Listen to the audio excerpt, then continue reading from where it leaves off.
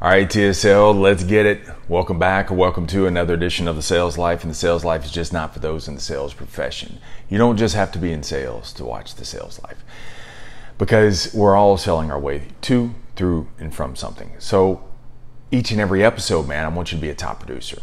And to do that, you got to take some of the skills that we learn in selling and apply those to your life.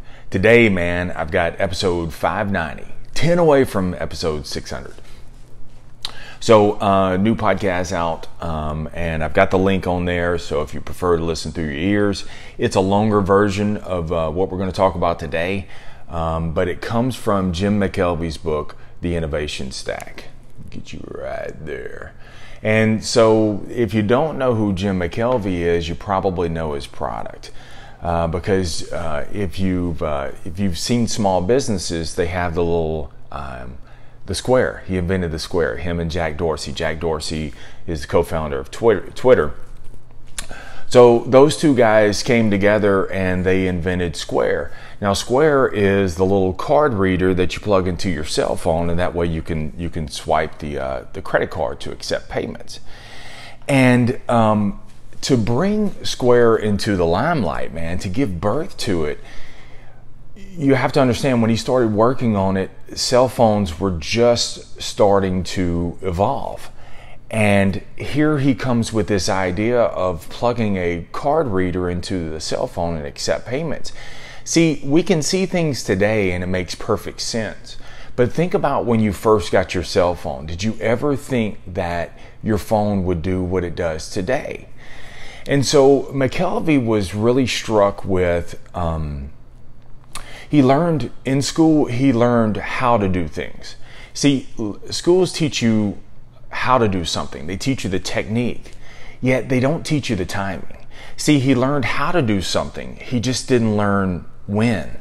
And so many times what happens is we learn how to do something. And then once we can learn how to do something, what do? We move on to the next how. And so you find yourself in a life of doing how, yet you feel empty and it's not fulfilling because you don't know when. And there's probably been times in your life where you're sitting here saying, when is the right time? Right? And so you're thinking about, and so you find that you're stutter stepping in life and you're saying, oh, you know, when's the right time to actually do something? And in that, this is where Jim McKelvey said that he was going to learn to become a student of when. Because it wasn't technique he needed timing. But the problem is you can't teach timing. You can't. There is no book that you can go that teaches you when on every situation that you have. When's the right time to actually do something? So McKelvey, as he set out to become a student of when, he learned to spot patterns. I'll never learn when, but I can learn to spot the patterns. And the first pattern that he learned, this is what I want to talk about, is right feels early. And dude, when I first read that, I'm like, oh my God, that's so true.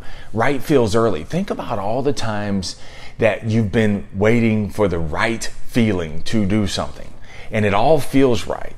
But as McKelvey writes, if you're waiting for everything to feel right, you're too late, because right feels early. See, as humans, we move around in a herd mentality. And so we sync up with other humans. That's just our human nature. And so if it feels right, once it feels right for you, because we move in sync with the herd, then it feels right for 100 other people too. And many times, if you think about in your sales life, man, you're moving by consensus. You're moving by what everybody else is actually doing. This is why I tell my salespeople, you have to zig where everybody else is zagging. Be a contrarian. Where everybody else is going this direction, this is where you've got to go the opposite direction, and you have to zig, because right feels early. And so, in order to learn to be an innovator, and you are an innovator, and it's not that you may not be coming out with the next product but you are the product. And so to become that innovator, there's 4 things that you have to remember. That's what I want to riff on real quick. Number 1 is right feels early. If it feels right, then you're too late. Number 2 is you have to remember you probably haven't started moving, and part of the reason why you're not busting a move is because you're waiting on the right timing, and so you're preparing for all these contingency plans, right? You're saying it's these when this contracts. When that happens, then I'll do this. And so you're preparing for all these contingency issues. But the situation is it's impossible to know the unknown. And you have to remember, as you're embarking on something new, this is unknown for you. And so the unknown is going to arrive.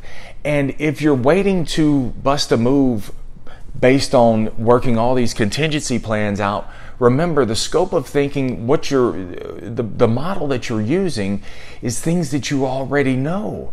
But you're venturing into the things that you don't know.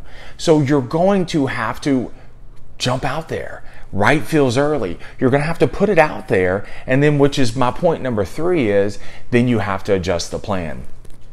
It's always a constant timing. See, many times we give up because we feel like, oh man, it just wasn't the right time. It's not that it wasn't the right time. It's just you don't have the right timing. This is why right feels early. Don't wait around for everybody else to think like you. You be the one to jump out there. Number 2 is there's going to be unknown things that arise. So don't get all upset about that. And then number 3 is you have to adjust the plan. You can't jam your situation into this prefix plan that you already have.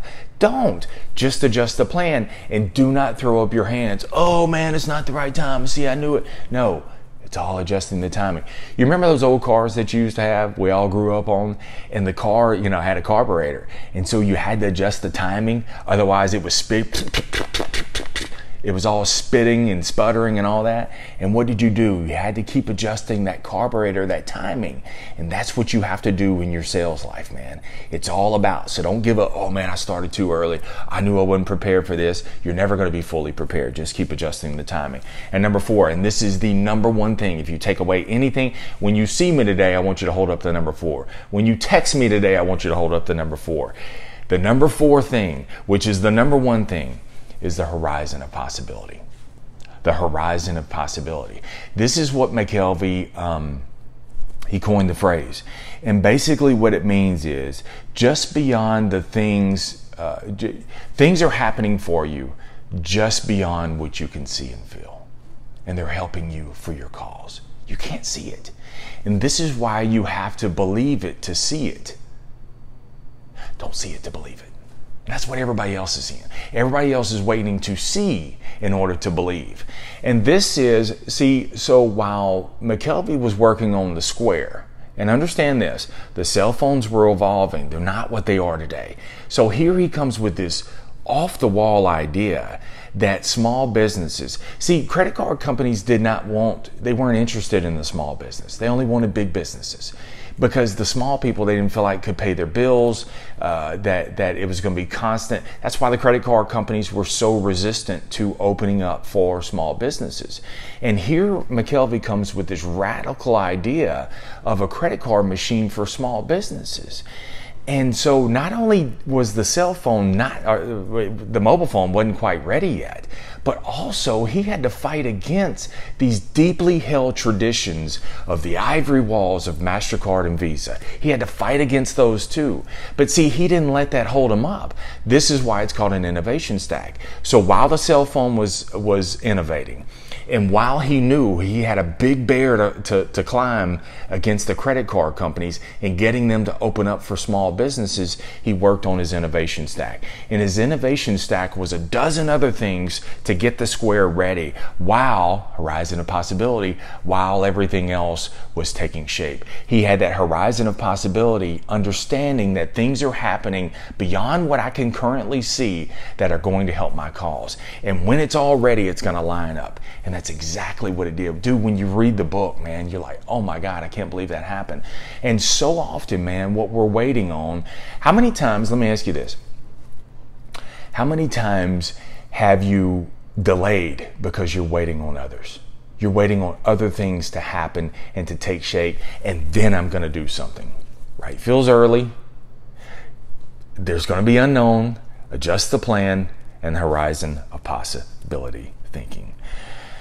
Change and innovation are happening at a rapid pace. And it's faster than what you can control, and it's faster than what you can see. And McKelvey writes this, he emphasizes, once you can get, so change and innovation is happening super fast. Once you can adjust to that pace, you're already too slow. That's why right feels early. So what is it today, man, that you've been delaying? You've been waiting, what's the right timing? Is this the right time? What is it that you've been delaying on doing? And understand right feels early. So for more on this, it's like a 30-minute episode. Click the link on the Sales Life podcast. It is out. It's on your favorite platform. I put the link for iTunes. It's right there. But it's also on Spotify, iHeartRadio, Amazon Music, Deezer, Stitcher. So listen to that because it's got a little more context. I try to keep the videos a little bit shorter because people's attention span isn't that long. So I try to paraphrase and get it in there. But there's more context in that. But there's something, man, that you've been delaying and you've been waiting on the right timing. And there is no perfect timing. You just have to start spotting the patterns. Be sure and share today's episode, man. And also, if you got something out of today's episode, man, I want to hear from you. Leave your comments below and let me hear from you. If it's the replay that you're watching, that's cool too, man. Hit replay or put the hashtag replay. I definitely want to give you a shout out on that. So remember, the greatest sale that you'll ever make is a sale you on you, because you're more than enough. Josh, thanks for watching. Sean, Reggie, Robert, thank you guys so much for watching. Y'all stay amazing. Stay in the sales life.